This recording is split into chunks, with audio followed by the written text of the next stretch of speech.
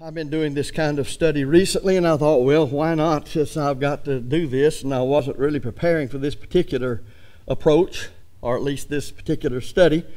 But certainly any preacher of the gospel ought to be able to preach on the resurrection of Jesus Christ. But I thought I would approach this from the standpoint that's a little bit different.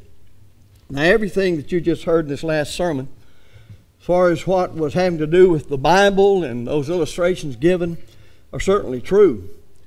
But if Jesus Christ of Nazareth has not been raised from the dead, there's nothing worth anything and nothing amounts to anything. And you'll remember that Jesus said that I am the resurrection of the life. Now, he said that when he came after hearing that Lazarus was ill. We learn later in the text he deliberately waited till he died, because he wanted this to be a great proof. And as a proof, great encouragement and strength to those that would hear about this. And when we come down to John chapter 11, verse 23, Jesus saith unto her, Martha that is, thy brother shall rise again. Now right here in her response we learn something about the state of the Jews. These are devout Jews. They're not hypocrites. Lazarus and Mary and Martha were devoted to doing all they could to live like the law of Moses told them to do. And we learn something about what the Jews believed just by her statement. Martha saith unto him, I know that he shall rise again in the resurrection of the last day. They all believed in the general resurrection.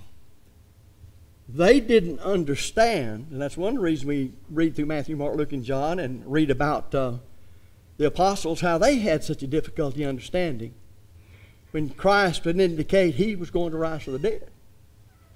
Because they had no understanding of an individual resurrection of a person while all other folks were alive on this earth, especially never to die again. And that's the key to it. Other people have been raised from the dead. He was about to raise Lazarus from the dead. Lazarus was going to have to die again. But he said then to her, Jesus said unto her, I am the resurrection and the life. He that believeth in me, though he were dead, yet shall he live. And whosoever, that's as broad as the human race, liveth and believeth in me shall never die. Believest thou this? Well, faith comes by hearing, hearing by the word of God. So he's saying, do you believe this? And what he's about to give her is proof for her to be able to believe what he just said. Because in just a moment, he's going to ask, where have you laid him, that is, dead Lazarus? Then he's going to say, take away the stone in verse 39. And then he's going to say in verse 40, said I not unto thee that if thou wouldst believe, thou shouldst see the glory of God? In this case, Lazarus is going to be raised from the dead. And then he prayed to his Father. And then he simply says, Lazarus, come forth. No jumping up and down, no screaming, no slashing, no wallowing on the floor, no anything. The power of the Word of God from the executor of the Father's will, who brought all things into existence by the word of His power, spoke. And one particular person out of all of the thousands in the Hadean world came back to the body and arose. And you wonder why people died for the cause of Christ? Well, this is just the beginning.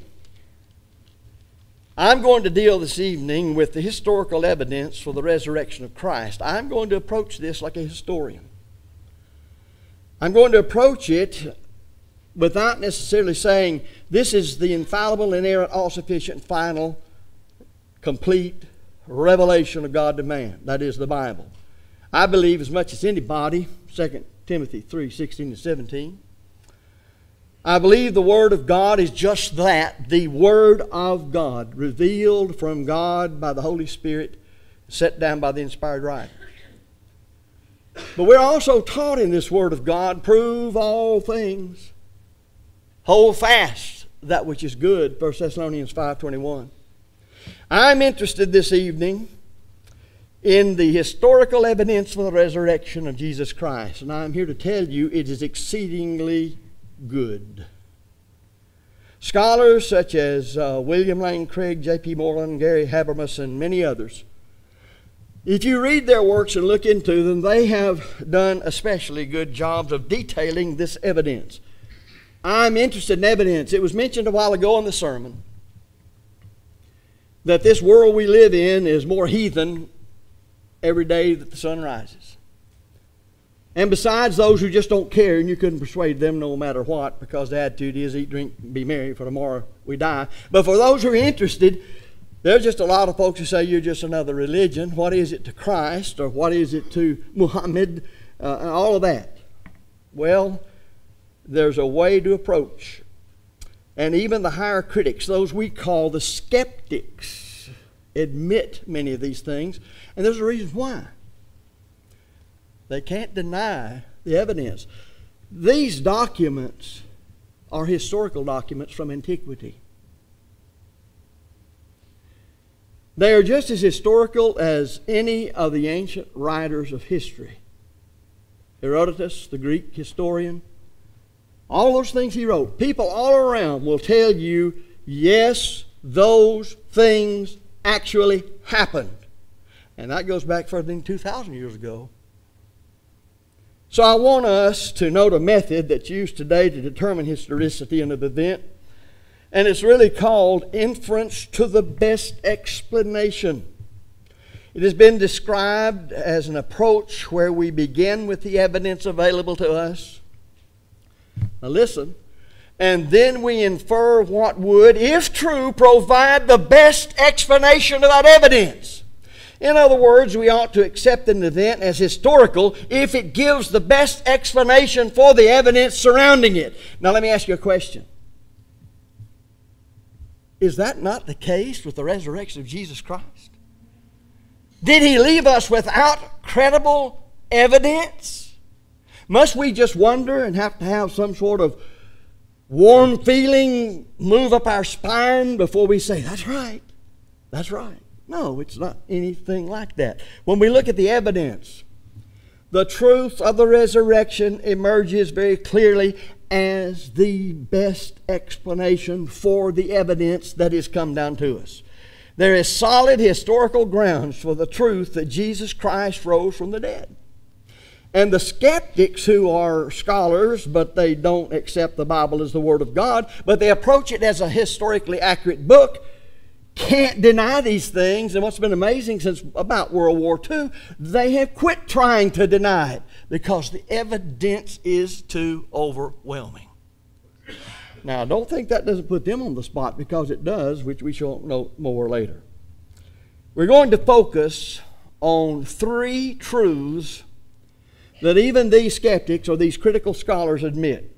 In other words, these three truths are so strong that they are even accepted by serious historians of all kinds of stripes. These truths are, number one, the tomb in which Jesus Christ was buried was discovered empty by a group of women on the first day of the week following the crucifixion. That's the first one.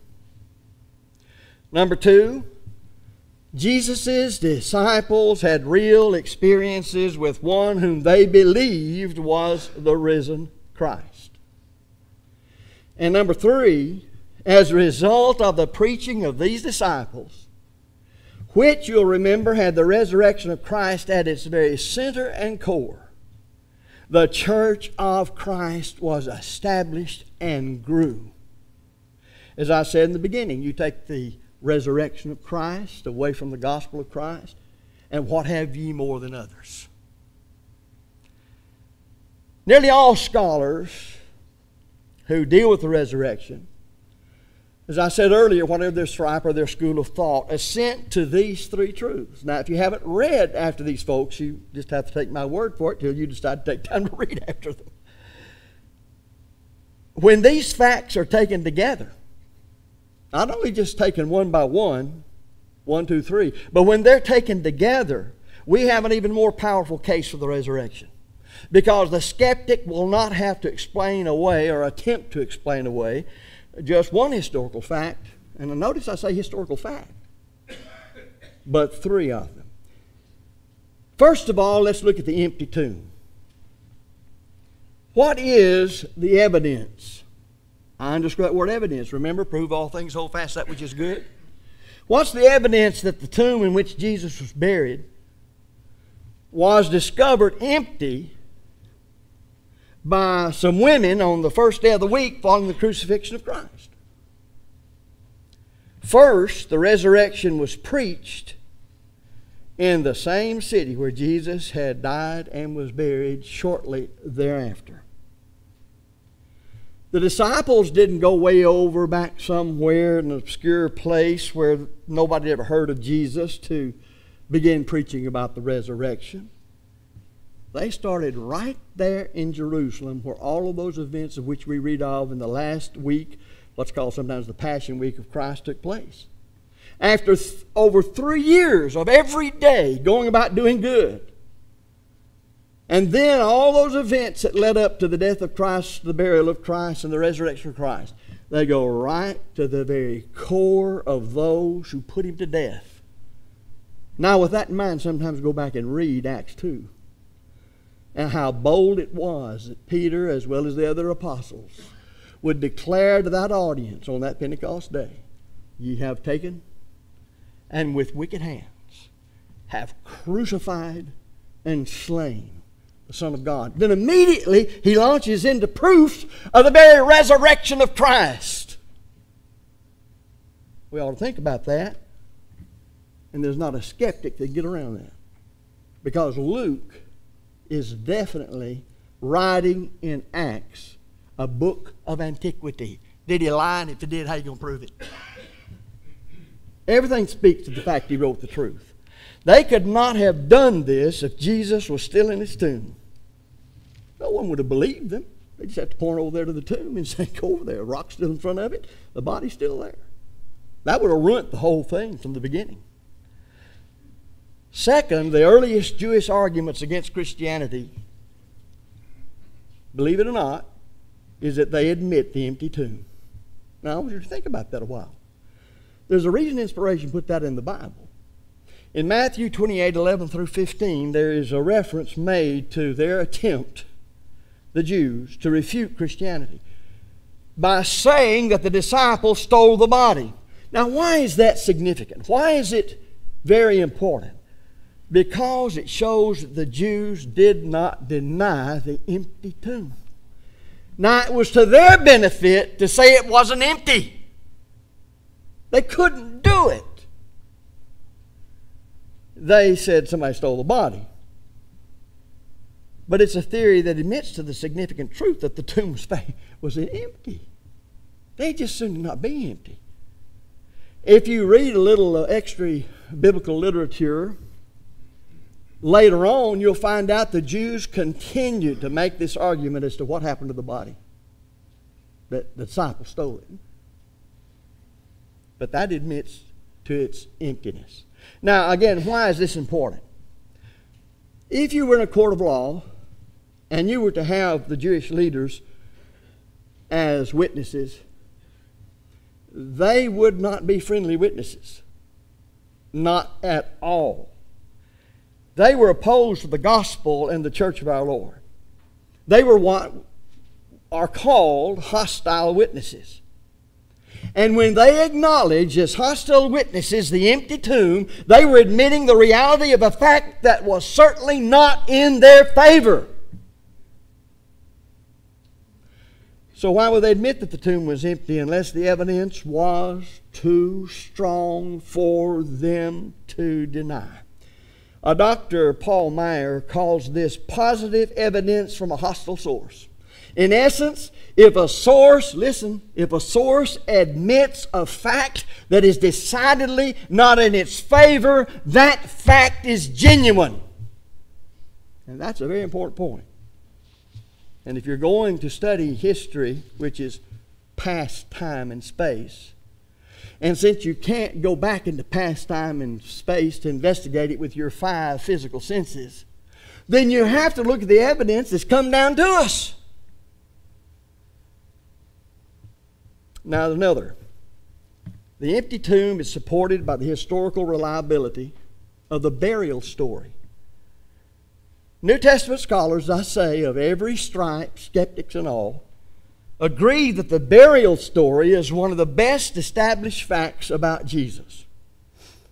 Now there's one reason for this. It's because of Joseph of Arimathea is the one who buried Christ in his own unused new tomb. Now he's not just somebody that jumped out of the bushes and said, I'll find a place for Jesus and nobody knows who in the world he is.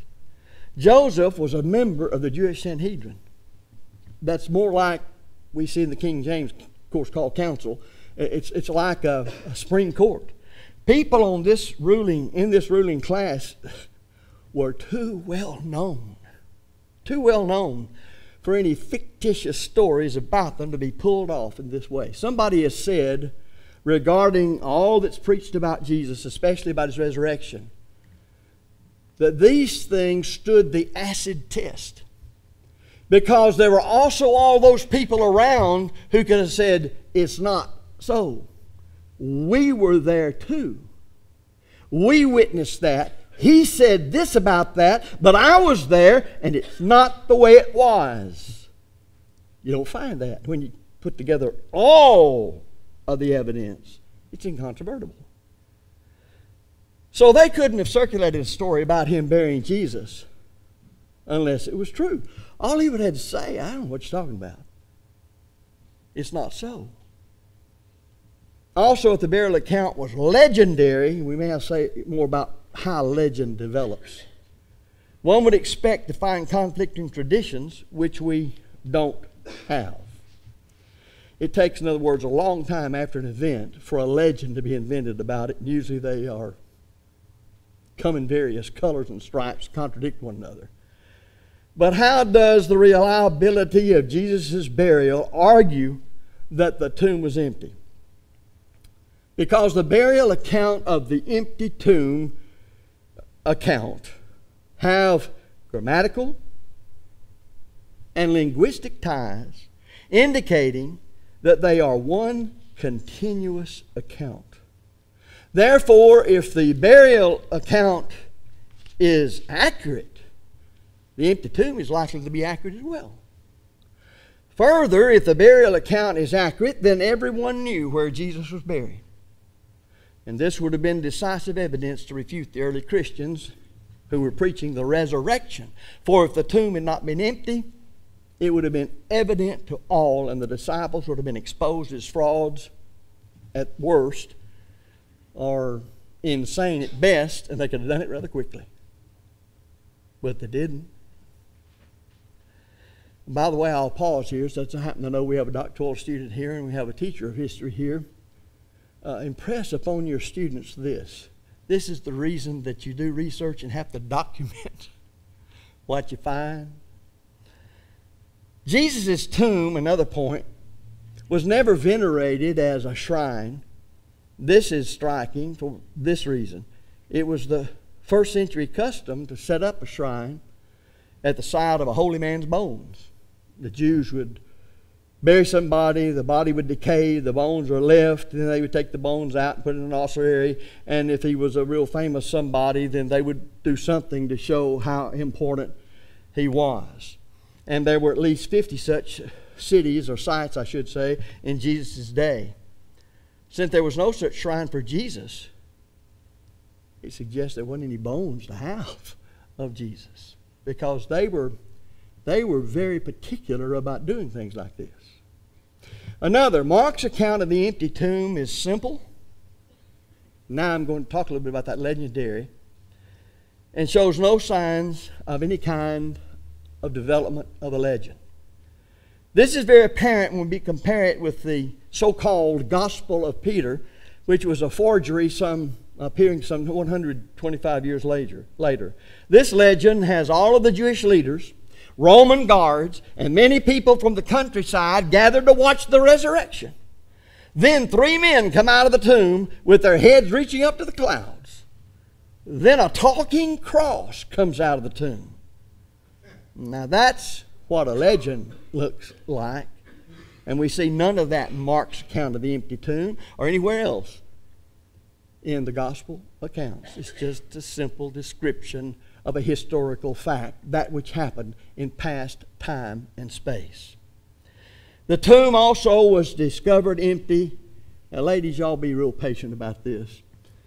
By women. Why is that recorded in your Bible? Especially of the women of that day and time, Jewish women of that culture. Because the testimony of women, not only in that culture, but throughout the whole of the Roman Empire, of first century Jewish culture, women especially, was considered worthless. Dr. Craig says if the empty tomb story were a legend, then it is most likely that the male disciples would have been made the first to discover the empty tomb. The fact that despised women whose testimony was deemed worthless were the chief witnesses to the fact of the empty tomb can only be plausibly explained if, like it or not, they actually were the discoverers of the empty tomb. The Bible's factual, folks. You'll remember, by the way, how the disciples treated those women when they first come in and said, He's risen. It had to be one of those we got to see for ourselves. But that's just the fact of the matter, and that's what makes evidence. Nothing else does. Because of the strong evidence for the empty tomb, then most recent scholars of whatever stripe do not deny it. And that's a very important point. I know you've heard of various theories used to try to explain away the empty tomb, such as the one we mentioned, the body was stolen. Do you realize that you read current literature, and for the last many years, most of them, even the heretics, the skeptics, they don't accept those. They actually deride them and laugh at them. They consider them to have been refuted and to be dead arguments, and they have for years. For example, here's why. The Jews or Romans had no motive to steal the body. They wanted to suppress Christianity, not encourage it by providing it with an empty tomb. The disciples would have had no motive at all because of their preaching of the resurrection. They were beaten, tortured, killed, and persecuted. Why would they go through all of this for a deliberate lie that they manufactured and knew it was a lie, but told it as the truth and got knocked in the head for it, or worse? No serious scholars hold any of these theories today. Well, what explanation then do the critics offer, if that's on your mind right now, since there are critics? Do you realize that when you pin them down, they are self-confessedly without any explanation to offer except we just can't believe it. There's simply no plausible natural explanation today to account for Jesus' tomb being empty, except that Jesus rose from the dead to die no more. The resurrection of Jesus is not just the best explanation for the empty tomb. It is the only explanation for the empty tomb. Now the second point, the resurrection appearances. There is evidence that Jesus' disciples had real experiences with one whom they believed was the risen Christ. I do not think you'll find that this is commonly disputed today, because we have the testimony of the original disciples themselves that they saw Jesus alive again. And once you admit that these are true documents of antiquity, then what are you going to do about all of these witnesses? Since anybody studying any part of history, however far back you go, must take what is extant and has come down to us, and from that evidence, draw your conclusions. That's done whether you're studying the Revolutionary War or whether you're studying the War of the Roses or whatever it is you're studying. And if you don't need to believe in the reliability of Matthew, Mark, Luke, and John, then there's one more. And you know what's interesting? The heretical critics like him better than they like Matthew, Mark, Luke, and John. And the fellow's known as the Apostle Paul. 1 Corinthians 15, verses 3 through 8, Paul writing to the church in Corinth to correct their abuses and misuses of the doctrine of the resurrection. Listen to him. Moreover, brethren, I declare unto you the gospel which I preached unto you, which also ye have received and wherein ye stand, by which also ye are saved, if ye keep in memory what I have preached unto you, unless you believed in vain.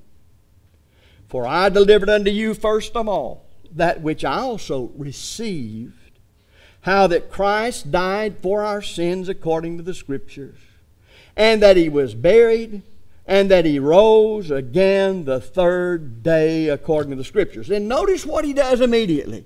Because remember, he saw the risen Lord, but he wasn't there at the time of Christ's ministry and His suffering and His death on the cross and His actual being viewed by the other apostles after the Lord rose. And He was seen of Cephas, then of the 12. After that He was seen of above 500 brethren at once, of whom the greater part remain unto this present. But some are fallen asleep, they're dead. After that He was seen of James, then all the apostles.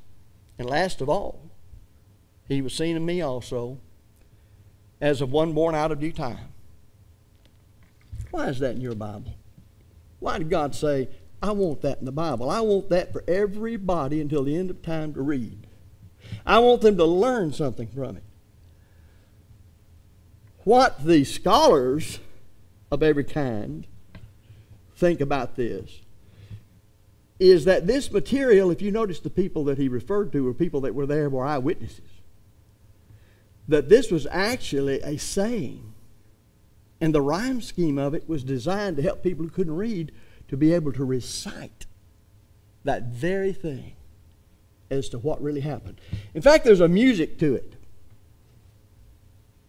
For I delivered unto you first of all that which you also received, how that Christ died for our sins according to the Scriptures, and that He was buried, and that He rose again the third day according to the Scriptures, and that He was seen of Cephas, then of the 12. After that He was seen of above 500. Brethren, that's what helps you. That's an aid when they didn't have modern day aids to help you memorize. Now I told the brethren here earlier, when we have our children come down here, little ones, and we sing once a month, then we do things like that. And that's the reason those little songs are written the way they are. They're designed for little kids that can't read, but they can learn it. Now I guarantee you, most of our little ones, from say 8 on down, though some have begun to read, they can sing Sister Laura Laycook's. In the Bible we find Dorcas was very kind. She was full of good works for the poor. She was sickened and died, and the widows all cried till Peter kneeled down on the floor. Let me ask you something. Is that true? Did that really happen? Is that an actual historical fact? Of course it is. It's the way those people at that time had of teaching on the level of those folks, and especially even adults when they can't read.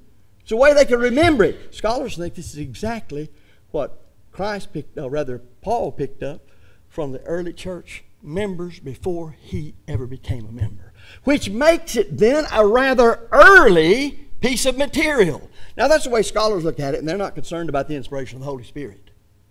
So remember that. We're looking at it like historians look at it.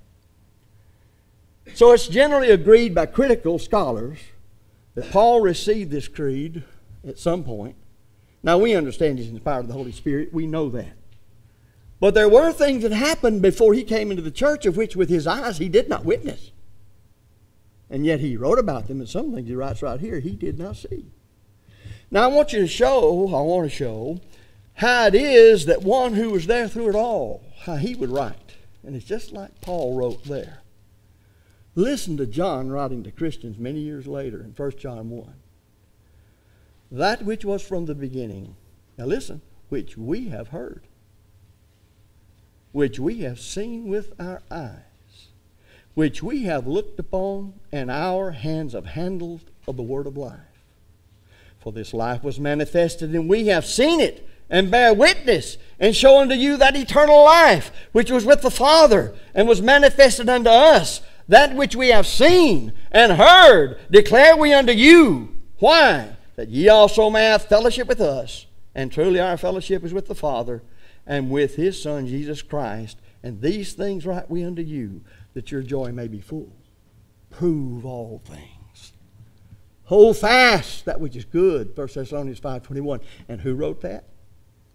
The Apostle Paul to the church. When the New Testament was still being written, it wasn't all completed. Now I recognize that just because the disciples think they saw Jesus doesn't automatically mean they really did. But that means there are three possible alternatives. We mentioned one. They were lying. They were hallucinating. And you know what the third one is? They really saw Jesus Christ raised from the dead. Now, which of these are most likely? Were they lying? Well, on this view, the disciples knew that Jesus had not really risen, if that had been the case. But they made up this story about the resurrection. They knew it was false. They preached it as the truth. And then look what happened to them. But they just kept on preaching it. Why did 10 of the disciples willingly die as martyrs, as far as we know, for their belief in the resurrection if it was a lie? And they started it. And they knew it was a lie. People will often die for a lie that they believe to be the truth. But if Jesus did not rise, the disciples knew it. Thus, they wouldn't have just been dying for a lie that they mistakenly believed was true.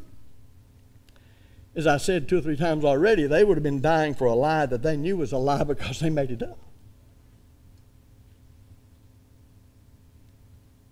Because then of the absurdity of the theory that the disciples were lying, we can see, and this may surprise you, why almost all scholars of every stripe today admit that, if nothing else, the disciples at least believed that Jesus appeared to them. Now understand, it's like a lot of folks when you're teaching the truth about the existence of God. They may not believe it, though they can't answer it, because to believe it means they've got to do a lot of radical changing in their life, of which they are not willing to do. So even when they can't answer these things, and they have to admit them, that doesn't mean they're going to change. Remember, the Lord did as well as anybody could do, which means you couldn't do any better. And He didn't reach a lot of people, but we call Him the master teacher. We know that just believing something to be true doesn't make it true.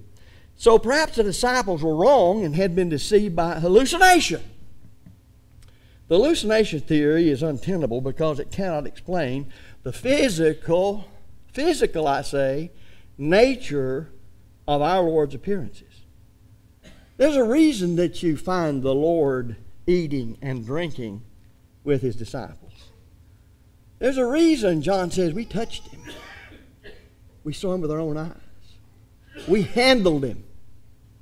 Remember what Jesus told Thomas? Unless I can put my hands into these wounds of the crucifixion, I'll not believe. Jesus all of a sudden appears there. He says, Thomas, put your hands here and here. What did Thomas do? Always makes me, now here's a real reason to shiver a little bit. Fell down before Him and said, my Lord and my God. Now that's what an honest heart with evidence, credible evidence and witnesses responds to. Now this can't be done with hallucinations. Second, it's highly unlikely that they would all have the same hallucinations. Hallucinations are highly individual and not group projects. Imagine if I came in here tonight and said to you, wasn't that dream I had last night great? And I know what I'd think of you if you came in and asked me that. Hallucination-like dreams generally don't transfer like that. Further, the hallucination theory cannot explain the conversion of Paul 3, we think, I say we think, years later, at least quite a while later from the time of the actual resurrection. Paul, persecutor of Christians, you think he was looking forward to saying, I'm looking for the resurrected Christ? There's no indication that Paul, who said he breathed out threatening and slaughter and all the things he said he did to Christians, that he was looking for the Christ. He considered it a false thing. But he was converted apart from the disciples who were there and saw the resurrected Lord shortly after his resurrection. Perhaps most significantly, the hallucination theory cannot even deal with the evidence of the empty tomb. So you can grant them hallucination. Now what are you going to do about the empty tomb? Since the disciples could have been lying or hallucinating, they could not have been doing that. We have only one explanation left. The disciples believed that they had seen the risen Jesus because they really had. That's exactly what a witness is. So the resurrection appearances alone demonstrate the resurrection. Thus, if we reject the resurrection, listen, we're left with a second inexplicable mystery. First, the empty tomb, and now the appearances. What are you going to do about that? Since you've admitted that they're credible historical evidence having happened in past time and space and come down to us through books of antiquity like anything else pertaining to Alexander the Great or Julius Caesar or your great-uncle Fufu. Have you ever found letters from a great-grandfather or what? I have a letter that still bears the stamp on it. This will just thrill Jerry. I know it will before I ever say it. It's written to one of the Todds who married into our family. As my grandmother's real mother died, then her father married a woman whose name was Todd, and this all came into the family this way. And it's a letter written in 1866. Now, mind you, the Civil War ended back in 1865. So it's obvious somebody's still honoring certain stamps, because the stamp on that letter over a year after the Civil War ended is a stamp of Jefferson Davis with his image on it of the Confederacy. Somebody's still honoring something, and I've got something come down to me that is absolute proof that I can show you they did, because it was mailed once the states were already back in the Union, and somebody still allowed that stamp to carry it through in 1866. That's studying history. That's what we're talking about. Now, quickly, the origin of the Christian faith. That's our last point. The existence of the Lord's church is strong proof for the resurrection of Jesus Christ. Now, why is that the case? Because even the most skeptical New Testament scholars admit that the disciples at least believed that Jesus was raised from the grave. But how can we explain the origin of that belief? Well, Dr. William Lane Craig points out that there were three possible causes: Christian influences, pagan influences, or Jewish influences. Well, could it have been Christian influences?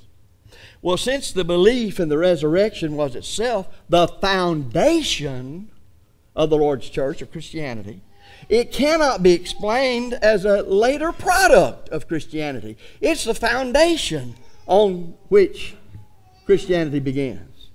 Further, as we saw, if the disciples made it up, then they were frauds and liars. Alternatives we have shown to be false. We have also shown the unlikeliness that they hallucinated this belief.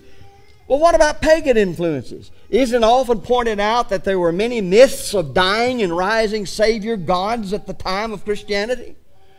Couldn't the disciples have been deluded by these myths and just copied them down into their own teaching on the resurrection of Christ? Do you realize, in reality, serious scholars have almost universally rejected this theory since World War II? And there's several reasons they did. First, it's been shown that these mystery religions had no major influence in Palestine in the first century.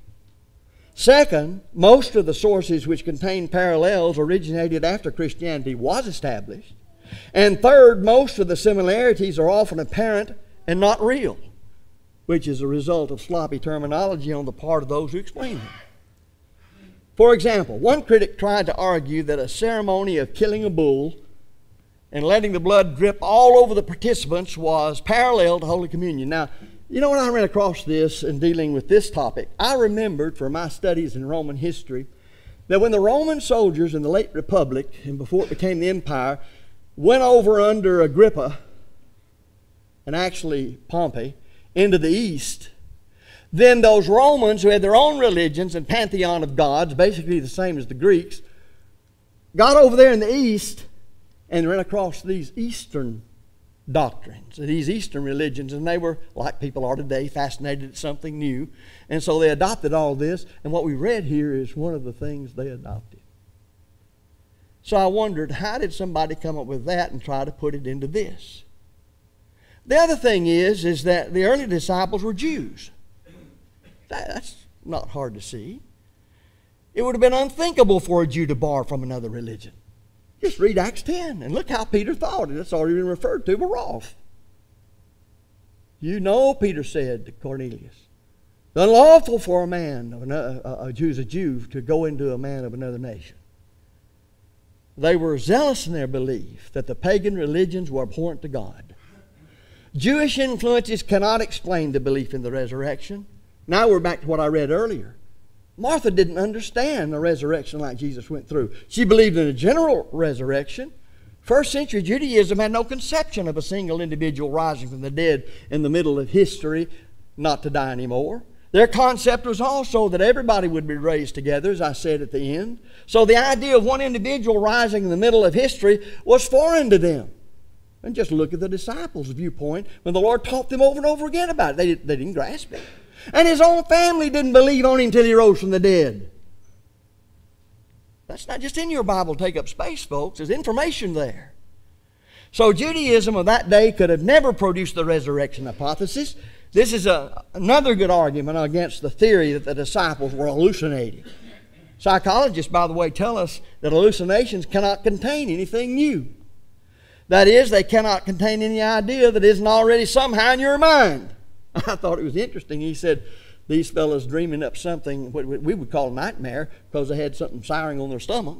And I promise you it would have been a nightmare. It may be something grotesque, but it's always built around what's real. Since the early disciples were Jews, they had no conception of the Messiah rising from the dead. They just couldn't believe their Messiah would even be killed, much less rise from the dead in the middle of history. Thus, they would have never hallucinated about a resurrected Christ. At best, they would have hallucinated that he had been transported directly to heaven. And that's exactly what people who weren't inspired said about the Prophet Muhammad. So we see that if the resurrection did not happen, there's no plausible way to account for the origin of the Church of Christ. We would be left with a third inexplicable mystery. Now, as we bring it down to a close, these are three independently established facts that we have noticed. If we deny the resurrection, we are left with at least three inexplicable mysteries.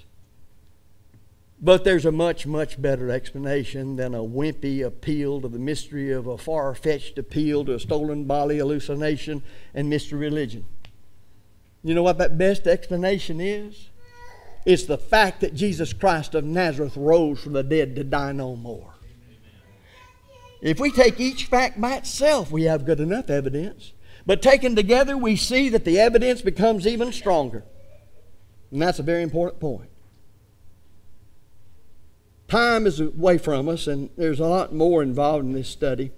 But the best explanation seems to be that Jesus Christ was raised from the dead to die no more, which means that he suffered on the cross, bled, and died, and was buried, which means he came to this world just like John, by inspiration, wrote. In the beginning was the Word, and the Word was with God, and the Word was God. The same was in the beginning with God. Without Him was not anything made that was made. In Him was life, and the life was the light of man. Then it comes down to verse 14, and the Word was made flesh, and dwelt among us, and we beheld His glory. Glory as of the only begotten of the Father, full of grace and truth. And when they stood there that day looking up as a cloud received them out of their sight, they were told by heavenly messengers, Ye men of Galilee, why stand ye gazing up into heaven? And then they were told, He'll come in like manner. And then they went out to tarry in Jerusalem until the Holy Spirit would endow them as the apostles, ambassadors of the court of heaven, to do what Christ called them to do. And after that, they were different men. They gave their witness to the resurrection of Christ, and the Holy Spirit permitted them with signs and wonders to show that God was delivering the message of salvation, the precious gospel of Jesus Christ. Brethren, we have no reason to have our faith shaken. When fairly examined, nothing can stand against Jesus Christ. Let us rise up as one man, though the world rejected all. And let us declare to the world what the Bible says is true concerning Jesus Christ in every way. And let us be as John, who said we don't know what we're going to be like, but we'll be like Him when we see Him as He is. Beloved, to you who are troubled, rest with us, when the Lord Jesus shall be revealed from heaven with His mighty angels in flaming fire, taking vengeance on them that know not God, and that obey not the gospel of our Lord and Savior Jesus Christ, who shall be punished with everlasting destruction from the presence of the Lord and from the glory of His power. But then He comes around and says, but He's coming to be glorified in those who hold to the facts of the gospel and live as the New Testament teaches them to live. Our hope is not in vain, because Jesus is not vanity.